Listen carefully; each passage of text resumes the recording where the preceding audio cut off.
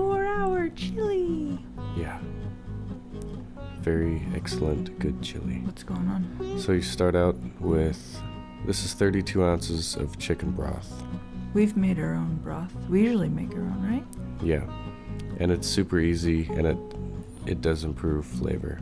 You can just take a whole chicken and boil it for 12 to 24 hours with maybe some onions and celery And then you thrown in there. filter it out.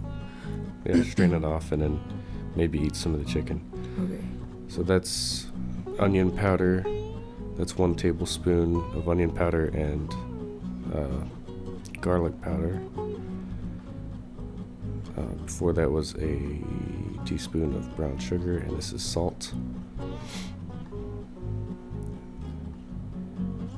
We could have... Dude, you put so much. Like, I cut out probably hours of this.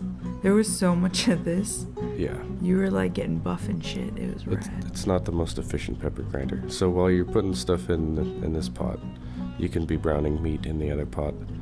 We did 2 pounds. 2 pounds of meat. Wicked. We did wicked lean.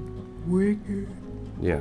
Wicked. But, you know, any ground beef will do. Dude, pork would be sweet. It would. We made wild boar chili. It was pretty good. I don't remember. It was a long Tri-tip. time ago. We want to do tri-tip now. Yes, the next one is going to be tri-tip. So that's 1, 2, What is it? 3 tablespoons Of? of chili powder. What kind? I use New Mexico chili powder Why? because I like the flavor. You can also use ancho. There's a whole bunch of different chili powders. But you recommend? I prefer New Mexico. I just like the flavor of it. Brown. So brown your meat. Meat the meat. Hello. How's Hello. it going? Hello. So that starts to boil? Yeah, so you want to get it simmering about like that. Drain your meat. Drain off the beef juice. Cow juice. And then you put the beef in after cooking that mixture right there for 30 minutes. So this is after 30 minutes. So get the spices with Yeah, the you broth. cook the and spices in the broth for 30 minutes. Like a boil? Simmer or boil? Yeah, just a simmer, you know. And then combined. Yeah. And then you're going to boil this mixture, well, simmer it for 2 hours. Yeah. And in a second, we'll show you what that kind of looks like. So don't go running errands, unless you know what you're So doing. this is 2 hours later? Yeah, so 2 hours later, I get these ready. 3 tomatoes, some form of Anaheim pepper, and a jalapeno. And there's going to be some onion in there also. I just chop these coarsely. I don't really need them super fine because we're just going to blend them. And then boil. Yeah, just add it in the mix.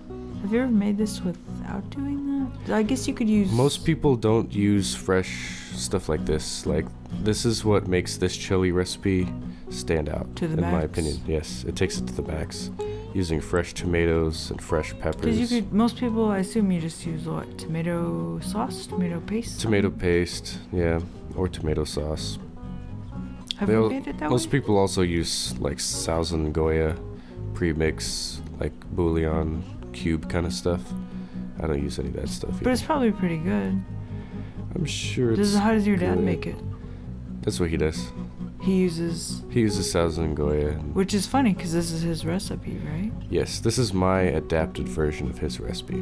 But his is probably really, really good. It is good. It's very good.